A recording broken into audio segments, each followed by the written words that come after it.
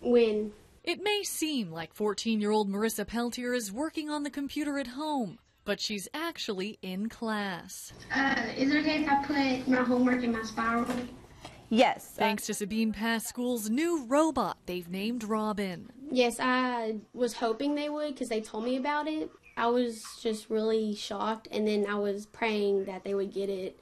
Marissa was diagnosed with cystic fibrosis November of 2013. Recently we went back for a visit and she had Aspergillosis infection in her lungs and spent another 3 weeks in the hospital. So Dr. Hyatt and Dr. Coutori said absolutely no more school for now because of the flu season and everything.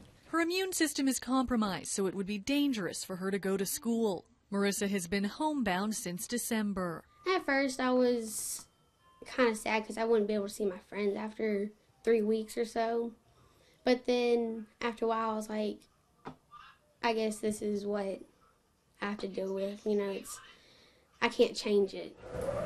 Until the school brought Robin on the scene almost 2 weeks ago. I was actually really amazed by how I could just press a few buttons and I'm in class.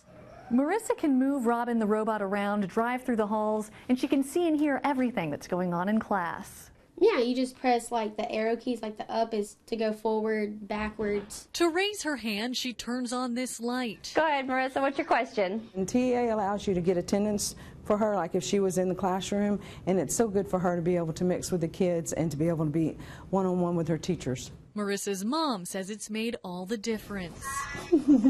They bring it to the lunchroom, or she drives it to the lunchroom and eat lunch with them. So she can sit here, eat lunch, while they sit there and eat lunch. It's really cool. I like it. In Sabine Pass, Lauren Huet, Fox 4 News.